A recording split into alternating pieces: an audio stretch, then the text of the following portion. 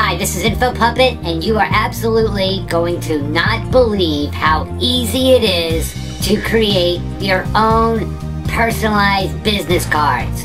You are absolutely going to love my next Photoshop Elements tutorial.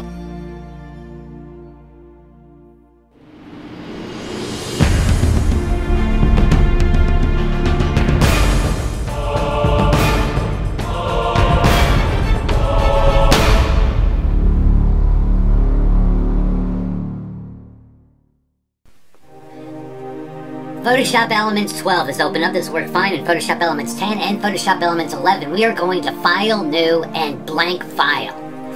And the first thing that we need to do is change pixels to inches if it's not already there. And we want the width to be 3.62 inches and the height to be 2.12. The color white and resolution 300. Now I'm going to click OK. And our new window will open up. I know it looks bigger than a business card, but just trust me. Alright, what we're going to do now is we're going to go to View and Rulers. Gotta get some rulers here. Okay, see the rulers, just left click, hold and drag, and you'll draw this guide onto the screen. Now we're going to put it right at 2 inches because the actual width of a business card is 3.5 inches by 2 inches. Well, how are we going to find 3.5? Well, here's 2, 2.25, 2.5, 2 3/4, and 3. So this is 3.25, there's 3.5. Okay, the first 2 big lines past the 3. Get over it. I know you're not good at fractions. Neither am I. Alright, so what we're looking at right now, for you to understand, is whatever's in the area where the blue guides are is the business card. Outside of that is what we call the bleed area. And to explain it easier, basically the machine's going to cut right around where the blue guides are. Okay? So, but we can't really leave them like this. We have to even them out. So here's what we're going to do. Oh, are we going to do more math? I can't stand more math. See, there's 4 notches here. 1, 2, 3, 4. So what I'm going to do is I'm going to come over to this side and I'm going to drag out another guide. Left click, hold, and drag is what I did. 2 notches. So I'm going to bring this back 2 notches. Okay? Same thing here. I'm going to take this guide and bring it back 2 notches. 1, 2. Alright. And I'm going to bring another guide here out 2 notches. So we really still have exactly the same area. If you guys aren't good with fractions, I'll just say this. All the guides are 2 notches from the end. Got it? Alright. So what we're going to do now is let's go ahead and first we're going to put a picture of yourself on the business card. Now it's just a regular picture, but I'm going to show you the quick, easy way to do this. We're going to add a layer mask. We're going to get rid of this original. We don't need it anymore. Now let's go to the toolbar. Now if you don't have black and white showing down here, click on this button. And if white's not on top, click on these curved arrows. Alright, now we're going to select the gradient tool. And we're going to select, well, we're going to make sure that we have radial, not linear. And radial's right here. Okay, now we're going to click on the edit button. And what we're going to do is click on the first preset and then select OK.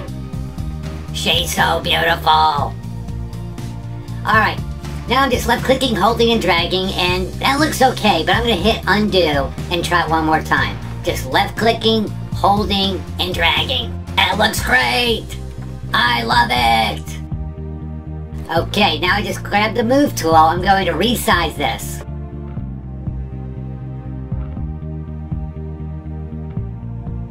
Alright, that looks pretty good.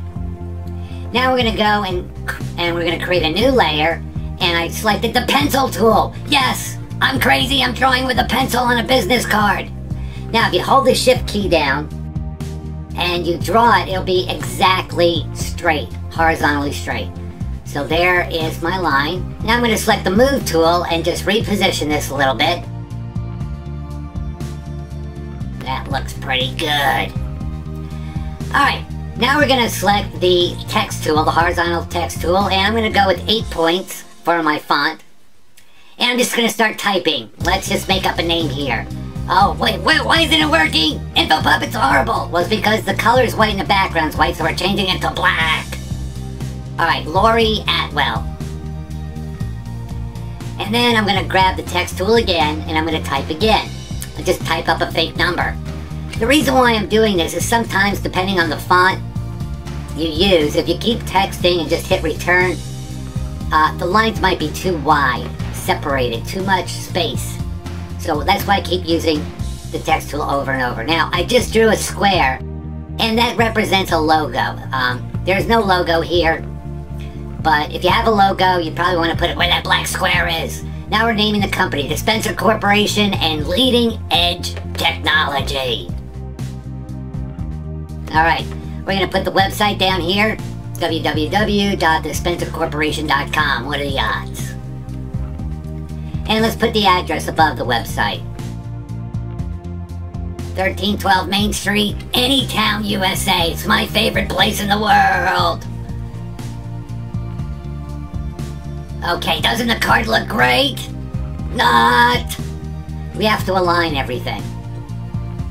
So what we're going to do is we're going to grab this guide, and I'm going to use it to align the text here, but I got to get this thing aligned left. So I'm going to click on the Align Left button. There you go. Okay, now we're just going to move this thing over. And the website's over. Lori and her phone number I'm just going to center, and I'm using the guide again to line up the name of the company and their slogan. Now I'm going to put the guide back. Okay. Looks pretty good.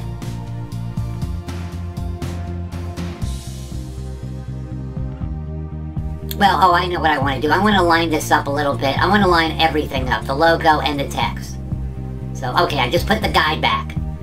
Now, I'm going to show you a little trick here. If you hold the Shift key down and select all of your different layers, you can easily move your business card and center it. So now I'm going to move this and just center it on my canvas. Now what I'm going to do is I'm going to just move this line a little bit.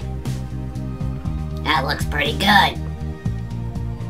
Okay, let's go to File, Save As, and I want to call this My Business Card 333. Alright, and now what I'm going to do is I'm going to open up a browser. Now we're going to go to Google, and then we're going to type in vistaprint.com. Okay, and we're going to go right to this website, and what I want you to do when you get here is click on Business Cards. Alright, then down here at the bottom you have three choices. You have Standard, Signature, and Ultra Thick. I'm just going to click on Standard. Now we're just going to click on Use Your Complete Design, because we're using our design. And then I'm going to click on Horizontal and Continue. And now we're going to click on Choose File.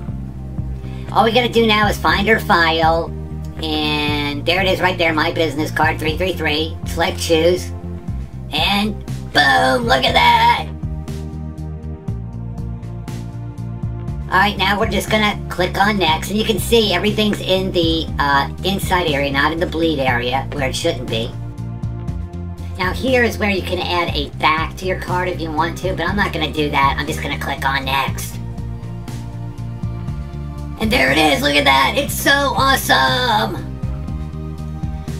Alright, then you click on Next, and it's gonna ask you to approve the design. Now, guys, I'm telling you, if you click on the link below, there's the approve button right there. I'd appreciate it because they do throw me a little thing if you sign up with my link, and I certainly could use it.